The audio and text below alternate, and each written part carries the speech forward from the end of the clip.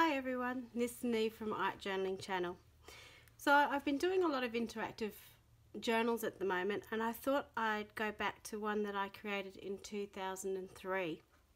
I created this journal when I was living in Ireland with my sister for a year, and so I had minimal art supplies with me and just collected ephemera as I went.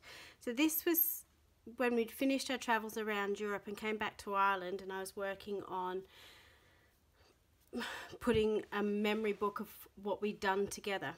So it is sacrilege, I do apologise now, but the library was having a sale on Harry Potter books.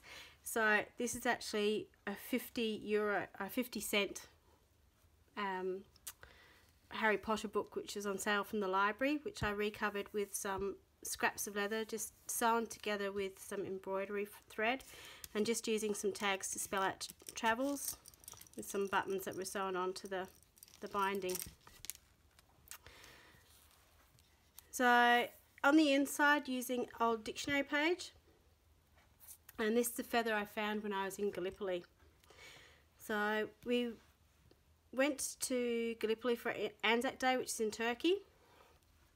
So these are pictures that were photocopied out of one of the programs that came, and with stamping lest we forget, and some of the pieces that came. This is a poem that I wrote. I'm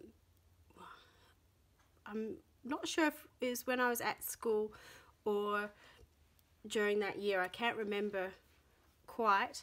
And in the background is another photocopy of one of the actual journal pages from my travelling journal that I took with me. This is more a commemorative journal that I created. We also went to visit Japan. So again, different pieces that I collected on our travels. I can never remember the name of this woodcut, but it is amazing. Obviously, when you are in Europe, we went to London. Went to see this in the National Gallery, a piece that I saw in one of the galleries, some old postcards, which I didn't collect there. They actually came in my little kit with me because I knew I'd be doing something journaling, and I think these came from an Australian company called Collections. This gold powder in the background is called Schminky powder, which I bought when I was in Edinburgh. Amsterdam, we obviously saw a lot of Rembrandt paintings when we were in Amsterdam. And again in Edinburgh with different pieces that I collected, and just some things not necessarily that you would see in Edinburgh or see in the countries that we were in, but things that reminded me of them.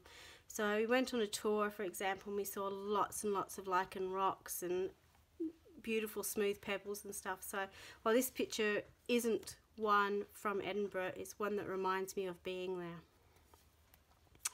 This is in Ireland with the Hail Mary written in Gaelic in the background.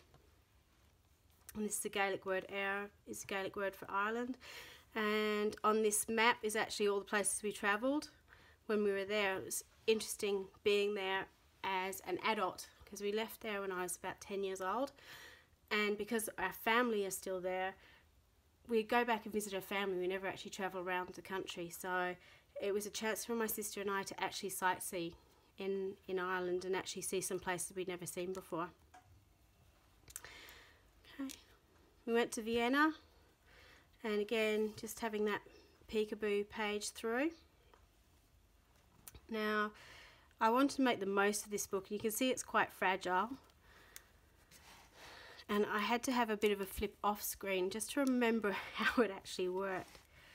So this is Paris with a picture that we actually took and writing over it. A lot of the colours that I used were from the Neo Colours 2 kit with 10 crayons in it, and those crayons were a lifesaver as we were travelling around. I used to pull out my journal when we were travelling on trains and stuff, because it's small and compact, but they're so pigmented that the colour used to go for a long time.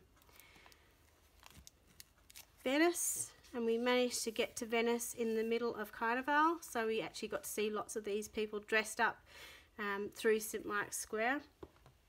And it's just amazing. And I managed, one of my two purchases I had to do in this trip were to buy a Venetian mask and to buy a Venetian glass pen. And I managed to get both of those, which I was really impressed about. In Florence, just some of the different landscape and the beautiful colours. Reminds me a lot of Australia with the sort of blue-grey, blue-green colours in the background. Now this is a bit I had to remember how it flipped. I think it goes like this. Yeah, it does. Okay, so first page is when we were in Germany, we went to visit Dachau, which was not traumatic, moving, devastating in the fact that people could do that to other people, and extremely powerful to be in that place. And I think it's really important for people to go and visit places like Dachau, because if we don't, people will forget what happened. It's the same as going to Gallipoli and commemorating what happened there. If we don't go, if we don't remember, stuff like that can happen again, which we're seeing at the moment. So yeah, it was very, very powerful. And this is a sketch of one of the sculptures that was in the grounds. Barcelona, on the other hand, oops, so turn it around, was a much brighter, happier affair. And this was Familia Sacra Familia, which is Gaudi's unfinished work. And the whole of Barcelona is littered with his beautiful architecture and mosaics, which is why obviously the background was mosaiced. And that's just bits and pieces out of an old magazine and sort of colour coded so it fitted in. And this is the window that you could see in the London page, which is a replica of a Miro painting. So just so it seeped through. So, oops, just moving everything now. So this, I'm really, really proud of this journal and how it turned out. It's something that I hope my girls, it will be passed down. I know it's very, very fragile. At some stage I will go back and try and strengthen it, but I like that it's fragile because it's just like memories. Memories come and go. So, and I love the fact that it's interactive, that you actually go in and there's secret compartments and the secret pages that you have to go through the book and find. So I hope that's inspired you to create your own journal of something important to you. And thanks for watching. If you like what you see, please subscribe. There's some fun new videos coming up in the near future. See you next time. Bye.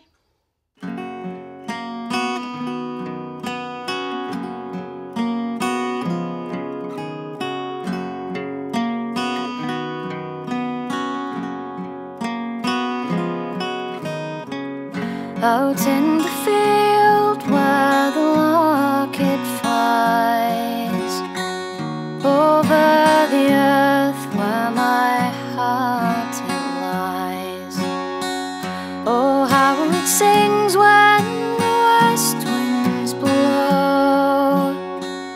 Out in the field where no one goes. Oh, how cold will you let me in? If you could hear me speak, where would I begin?